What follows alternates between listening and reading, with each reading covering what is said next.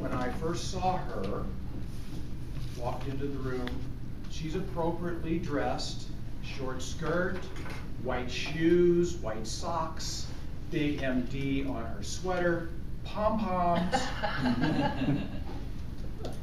Cough to the left, cough to the right, stand up, bend over, fight, fight, fight, which I did. And she looks at me and she said, John, you'd feel a lot better if you would lose 200 pounds.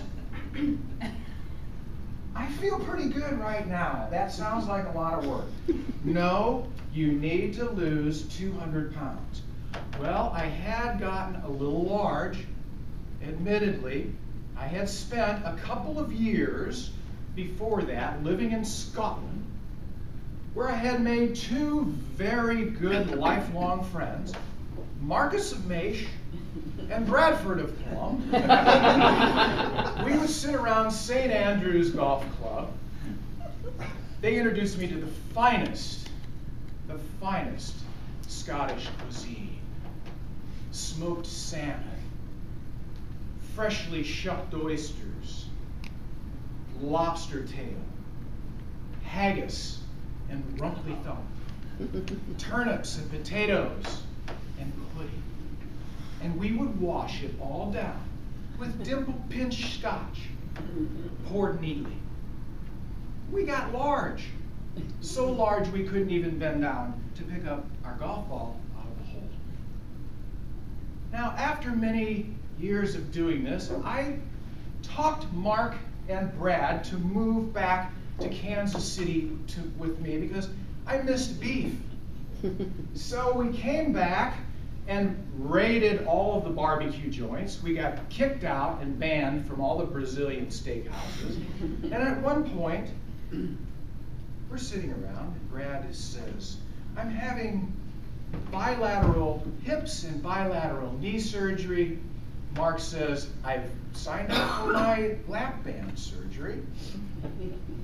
And I was refusing to be left behind. I was going to take my doctor's advice and lose that weight.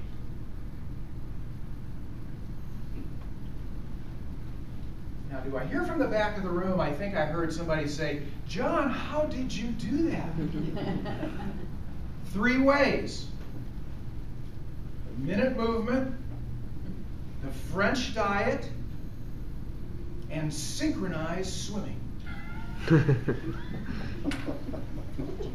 Now, the minute movement was introduced to me by my good friend Aaron Wrong. Some of you know Aaron. The minute movement is real, for those of you who don't know Aaron Wrong. You can Google it. But I'm going to have everybody participate in the minute movement with me. Please, everybody, push your chairs back. Sharon Freeman and I coordinated this.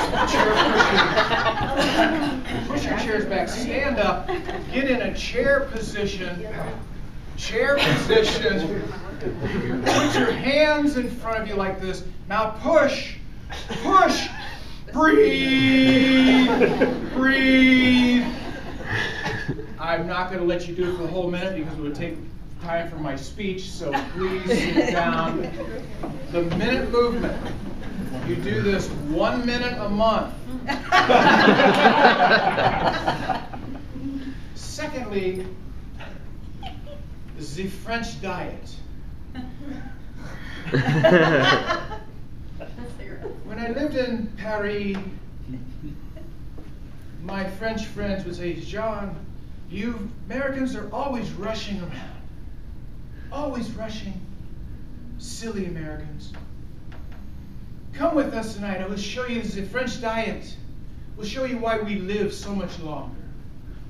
So we walked to the Seine River, beautiful cafe overlooking the Seine. We ordered mussels in cream sauce and a Beaujolais. We smoke a cigarette. While we're waiting for our filet mignon rare, we smoke another cigarette. With our filet mignon, we have potatoes au gratin. We have French dressing on our tomatoes.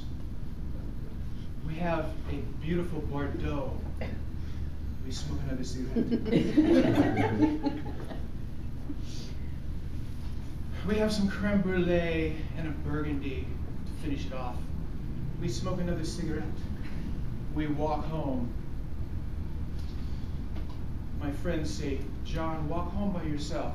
But when you get home, be sure to have some sex. Either by yourself or with someone. Smoke a cigarette.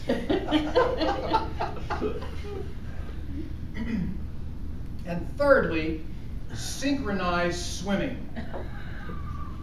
I belong to a club.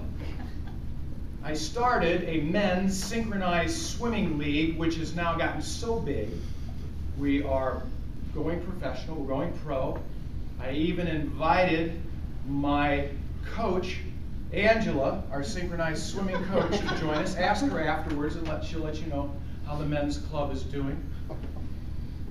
This is one way that can help you lose weight. It's like women's roller derby, kind of opposite.